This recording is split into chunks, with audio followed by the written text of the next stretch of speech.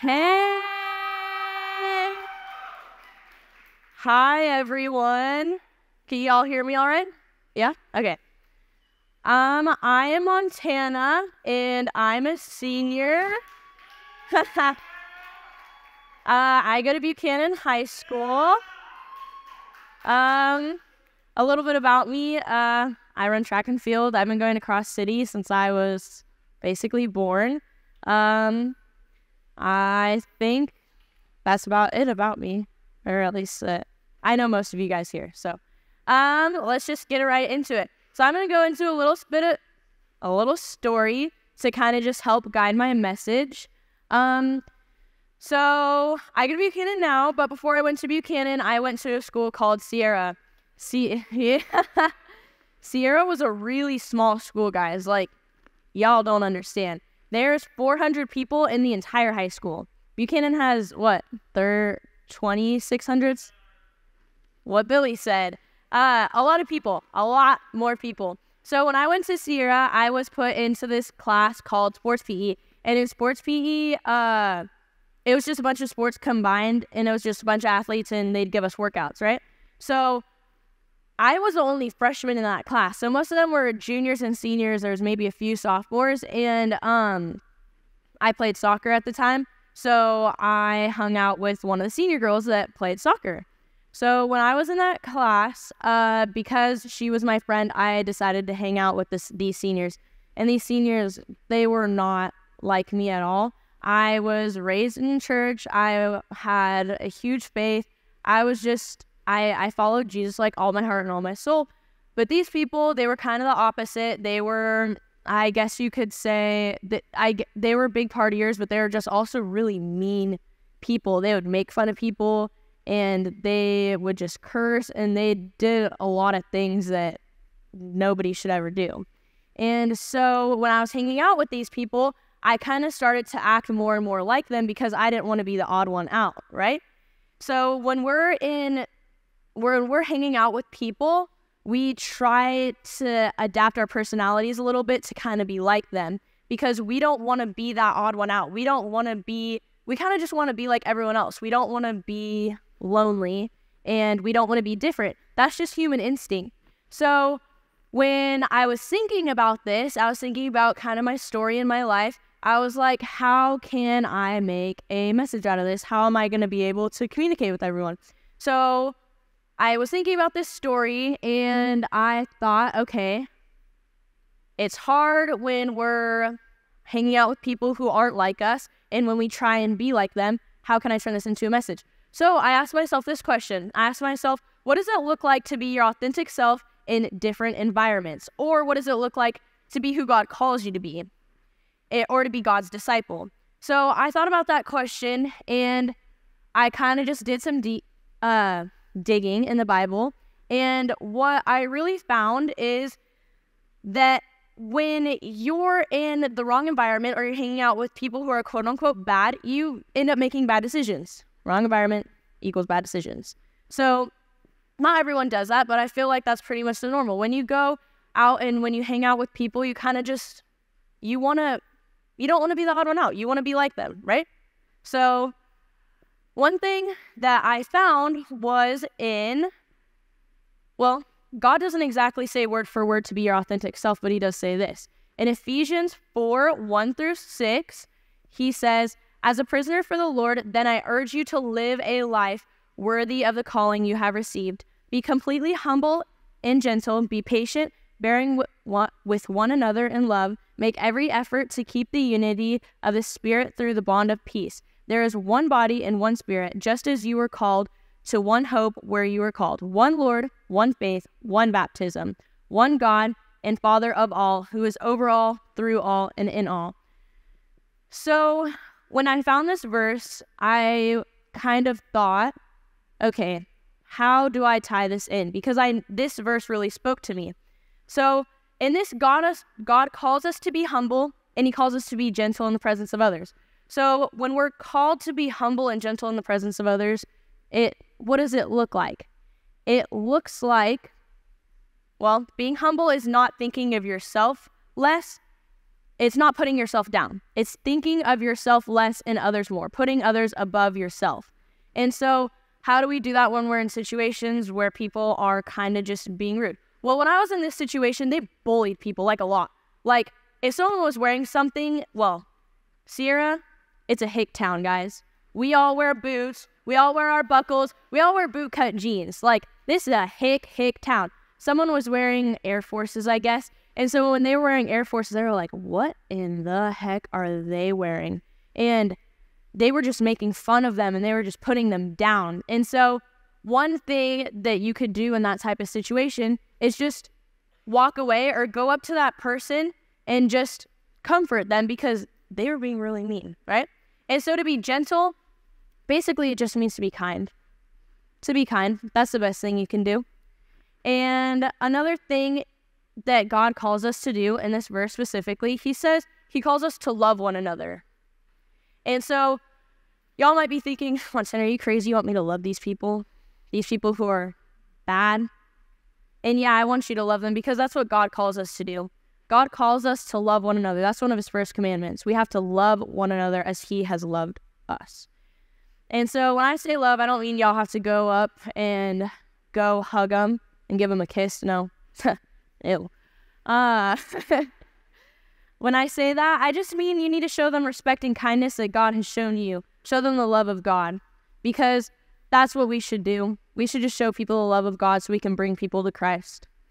And God gives us another example. So in Romans 12, 9 through 10, it says, love must be sincere, hate what is evil, cling to what is good. Be devoted to one another in love, honor one another above yourselves. So he kind of explains what love is in this type of situation. He says it has to be sincere. So when you're loving other people or you're showing kindness or you're just giving them compliments, you have to be sincere about it. Don't just be like, oh my gosh, I love your outfit, and then turn around and be like, ugh. You don't want to do that. You need to be sincere about it. And this is kind of a prime example of how you should treat these people because we should treat them as equals and we have to love them because we're all sinners. I sin. You guys sin. Raise your hand if you sin. Yeah. Every one of us sins, right? So because we all sin, we're equal. In God's eyes, we're all equal. If you murder someone and you lied, you guys are equal. I'm not saying you should murder anyone, but I'm just saying. So we're equal. And because we're equal, we have to love one another. We have to show them the love of God, especially those people who are not like us, who are not exactly the most Christian or aren't exactly the kindest or don't act like people of the Christian faith. So now you guys might be thinking, I've just given you a bunch of examples about how do we fit this into our lives? So there's two things I thought of. First, you gotta pray. And then second, you're gonna act on that prayer. So when you pray, you're gonna go to God. And my favorite thing to do when I pray, especially when I really just want to get like deep down, is I get on my knees. I get down on my knees in my room and I just pray. And when I get on my knees, I feel like I'm surrendering to God. I feel like I'm just giving everything to him when I'm down on my knees. So I'm not saying you guys have to get down on your knees, just pray. So like, God, help me to be better in situations where I'm with people who aren't the best, who are kind, who curse, who probably don't do the best things. So you just ask God to give you the strength to be your best self, to be your authentic self, and to be who he calls you to be. And that's all we can really do. And when we pray to God, God's going to listen to us, and eventually he's going to answer that prayer. He's going to give you situations where you're going to learn how to grow and learn how to be a better person in these situations. And by you being a better person, you're setting an example for them. You're showing these people, I can be above you guys, and I can show you that I'm following who my God wants me to be. Right? And so the second thing, act on that prayer. When you act on that prayer, you have to choose to be better. You have to choose to be your best self. You have to choose to be who God calls you to be. It's a choice and it's a commitment. So when you're in these situations, you have to choose to not be like them. You have to choose to not conform. You have to choose to sacrifice your wants, and you have to choose to sacrifice that urge and that temptation to be like everyone else. Because as humans, we want to fit in and we want to be like everyone else, right? So, the reason that I came up with this whole thing was because I thought a long time ago it was really hard for me to be my authentic self. It was really hard for me to be who God called me to be. And so my therapist once told me that it was a choice to be my authentic self. And she told me that no one else can do it except for me. I had to choose myself. And so I still have a list that she wrote down for me, because when I was in one of her sessions, she said, how are you going to be your authentic self? What are those values and what does it look like? So this was about 3 years ago. I still have the paper and I still look at it today because I know this is who I want to be and this is my best version of myself. And every single day in every situation that I'm in, I always try to be this person. So I'm just going to read it to you real quick. So at the top it says authentic self, and then it says values. I want to be compassionate. I want to be selfless. I want to be genuine. I want to be real. I want to be optimistic. I want to be happy. I want to be kind to others. I want to show others the love that God has shown me day after day. And I want to be humble. And so on the other side, it says, what does this look like? And I wanted to just give you guys these examples, not saying that you have to use them, but it's just a little bit of a guide, right? So to be compassionate and selfless, I said it would be like asking questions and checking in. And so in my senior girls group, we have this thing where all of us keep each other accountable, and we text each other at night, and we're like, hey, have you read your Bible today? And then if they say no, we're like, okay, make sure and read your Bible. Oh, what was it about? What chapter did you read? And so because of that, we keep each other accountable. And that is choosing to be selfless because we're putting our efforts into someone else. And so the other thing I said was observing. So to be less focused on myself. And I said I wanted to be honest with all things. So just be honest. And I said complimenting others and calling out the good stuff that they're doing. And I said that in being humble because sometimes we get caught up in ourselves and we think so much about ourselves. And for me to be my authentic self, I need to think about others more and less about myself. And pointing out how they're doing good in life. And so those are just kind of things that I kept for me. And if y'all want to use them, go for it. So I just ask again, what does it look like to be your authentic self or who God calls you to be?